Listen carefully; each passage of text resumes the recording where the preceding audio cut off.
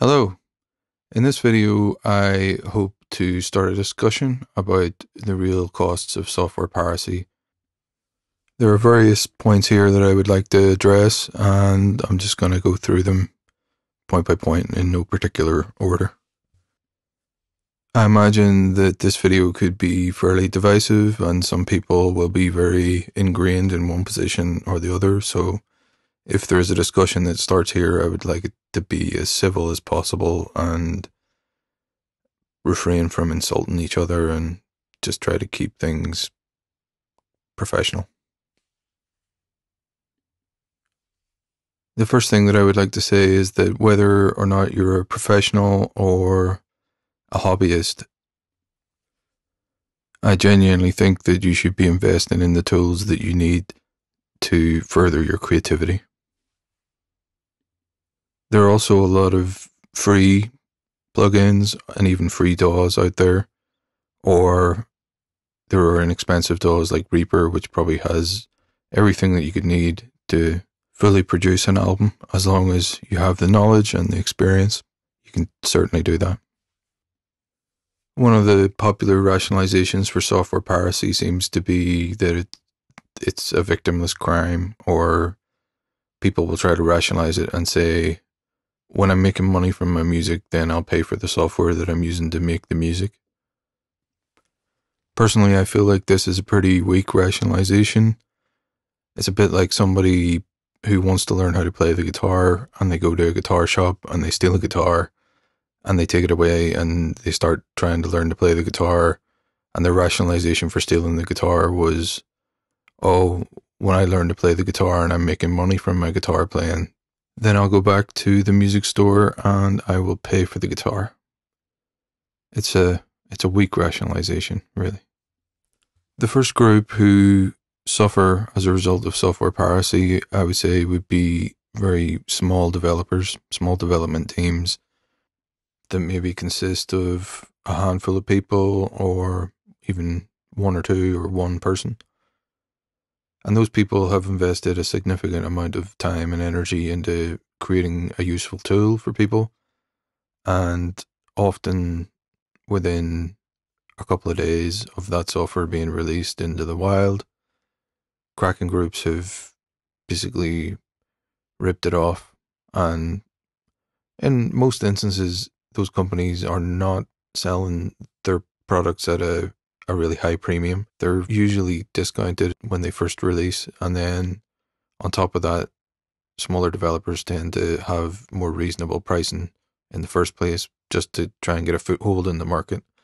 So when a cracking group basically pulls the rug out from under them days after release, then that could be really financially damaging to a company. I mean, it doesn't matter if they're a big company or a small company, it's still wrong, but you could be really, really harming people, especially when they're a smaller company. And those people deserve to be able to put food on their tables, to feed their families, to enjoy their lives, to enjoy the fruits of their labor. And, it comes back to another thing of, if you're making music using these tools and you're not paying for these tools, then putting your music out there, but you're expecting people to pay for your music, it's a sort of a vicious circle where nobody wants to pay for anything, and everybody has this attitude of like, why should they pay for things? And it's not healthy. One of the things that's been happening as well, and I think it's a direct result of software piracy, is that you see a lot more of the popular companies moving towards subscription models. And while there's nothing wrong with subscription models, I think they can be a really valid and valuable way to deliver products to your users. I do feel like too many subscriptions might be very off-putting for people. One, maybe two, but when more and more developers all start moving towards subscriptions, it starts to become prohibitively expensive for people, and that can lose its attraction quite quickly, I would say. One of the cool things about a subscription-based plan, though, is that as long as the companies are adding more software to the package, then the value proposition of it keeps increasing, which is one of the pluses of it. It also means that it's very difficult for cracking groups to keep up with. I also think that subscription models tend to win over people who maybe were pirating software because it was convenient, but the entry level of a subscription model is low enough that people are happy to get on board and stay on board as long as value keeps being added. The downside of subscriptions tends to be that once a company goes the subscription route, then you tend to see less sales and less incentive to have sales because the subscription is the main focus from that point on. Another thing that I've wondered about is often these days when software is initially released, it can tend to be pretty buggy. And I sort of wonder if that's intentional, that basically companies will release a piece of software that is a little bit less stable or buggy than it should be, and they know that it's going to be cracked within days. So they release that sort of almost beta software that hasn't fully been patched and isn't completely stable. And then a few weeks down the line, they start releasing bug fixes, and they're basically doubling or tripling the effort that the pirates have to make to get a stable version of the software. And while I can understand why a company might do that, it's also not a great look for paying customers who sort of feel like they bought a piece of software that isn't as stable as it could be or isn't as polished as an experience as it could be. Another thing that I've noticed happening more and more is that certain companies are being bought up by venture capital firms. And generally this is not a good thing. You tend to see the support become significantly worse. Sometimes the venture capital firms force changes on those companies that are not good for the customers and not good for the company or the reputation of the company. An example of that I'm dealing with at the minute is with BFD drums, where FXpansion sold BFD drums to InMusic.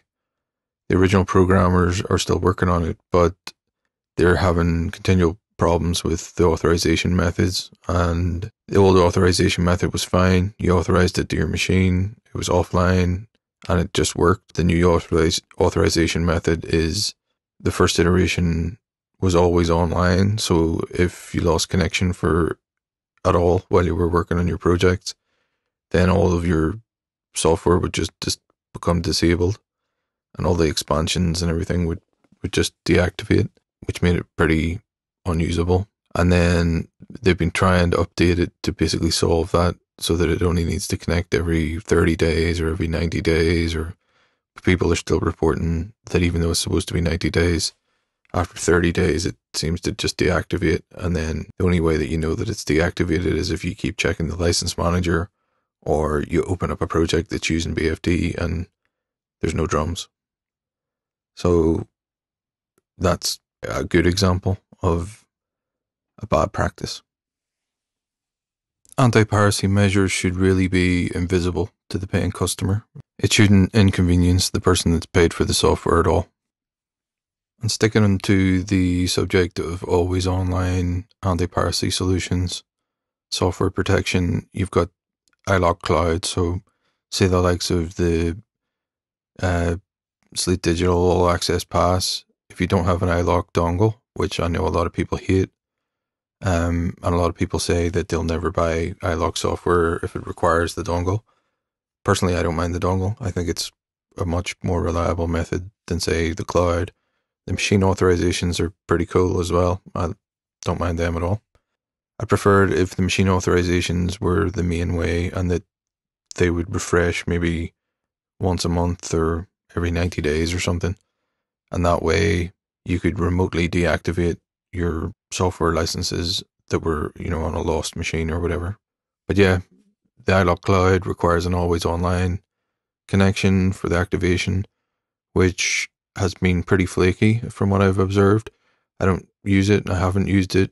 But I've seen a lot of people having issues with it because of outages with iLok Cloud, and basically it seems pretty inconvenient. So if you're needing your system to be totally reliable and you're using iLok based software, I would recommend just biting the bullet and picking up an iLok dongle. This next point may be quite divisive or even seen as controversial to say, but a company like Waves, I think, almost encourages people who have paid for the Waves licenses to certain software to pirate the software because of the Waves update plan. If you're not aware, when you buy Waves software, it comes with 1 year of the WUP or Waves update plan.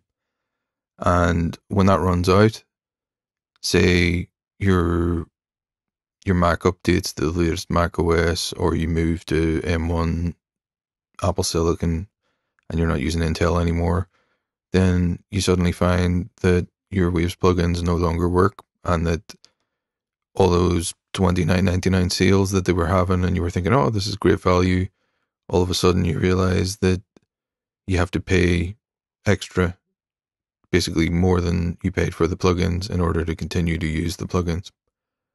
So I think in that sense, locking those compatibility updates, they're the only company that I know of that does that.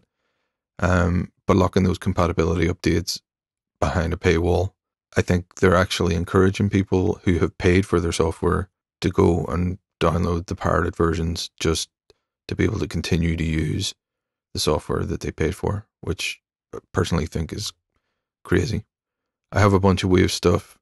I'm not prepared to do that personally, so I've just left Waves behind. Another major downside of software piracy is that when you download cracked software, you don't know what you're going to get.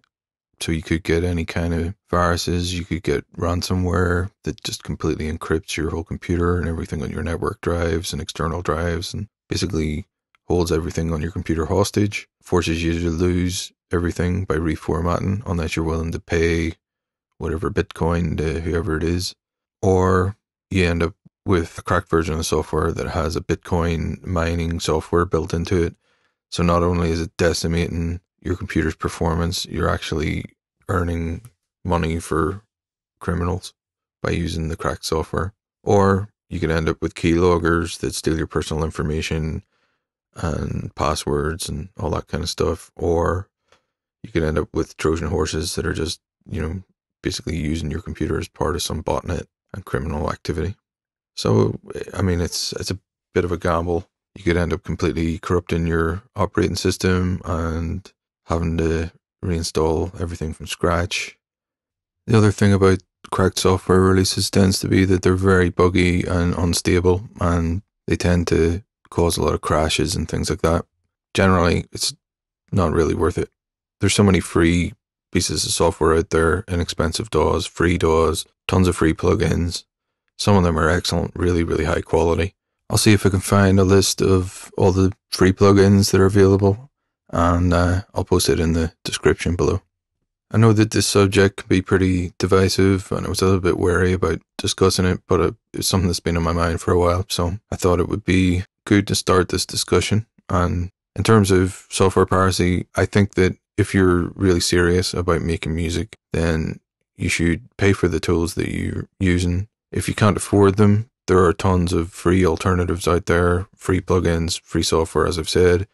I'll try and put links in the description below. And there are tons of sales, like literally every day I'm getting emails about sales and plugins and offers, and we've got Black Friday coming up. And when new plugins come out, they tend to be discounted, early bird prices, that kind of thing. Most companies have sort of sales once or twice a year, summer, Black Friday, Christmas.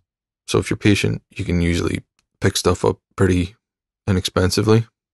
And yeah, I'd just like to appeal to people in the comments below. If you're discussing this, please be kind to each other. Don't be antagonistic. I'd appreciate that. Cheers.